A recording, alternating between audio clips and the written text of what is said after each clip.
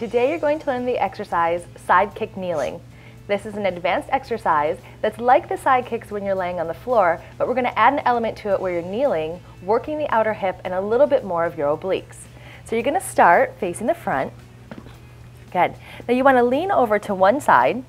Good. And then lifting up onto the knee and extending that top leg out. Good. Right hand on, or top hand on the forehead. Bring this leg up hip high to begin. Now you want to kick forward twice and then swoop it back. So inhale, inhale, exhale. And you're trying to keep the leg up hip high, so you're working through this outer hip and working through this bottom oblique to keep lifted. Good. And one kick forward and back is one rep, and you want to do 10 on each side. Good. Good. And lifting the leg up hip high. Good. Keeping the abs engaged. Good. Keep lifting from this bottom oblique. Keep working through the top hip. Last one. Good. And rest.